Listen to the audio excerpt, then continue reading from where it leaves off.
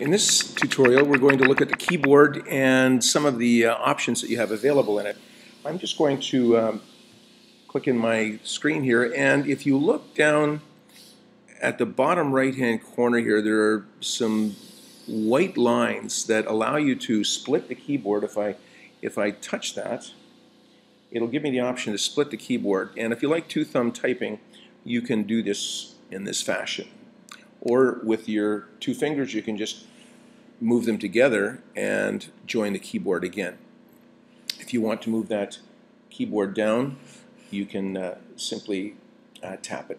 So I'm going to touch in my screen here, and I don't like the keyboard in the middle of the screen, so I'm just going to tap those three white lines and hit dock again to move it down so that I can actually see it.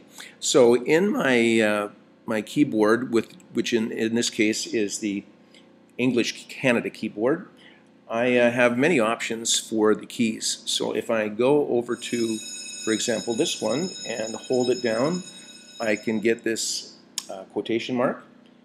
And if I slide over to the next key, I've got an apostrophe.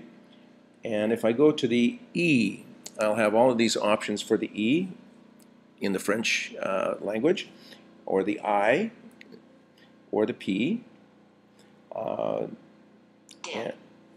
And that's one of the options. If I go over to the numbers and look at those and press that down, I get many options for the quotations or arrows. And just if I want to choose one of those, just slide your thumb up, or slide your finger up to that particular one and release it. And you can see that it appears in the keyboard or in your typing space up above. So if I go now over to the symbols, and I've got a number of symbols here, and let's go over here to this one. Hold that down. I've got my options again. Hold this one down. I've got my options. If I want to choose one of those, I simply just go up and select it. Let my finger go, and it appears. So those are some of the uses that you can use with your keyboard and symbols.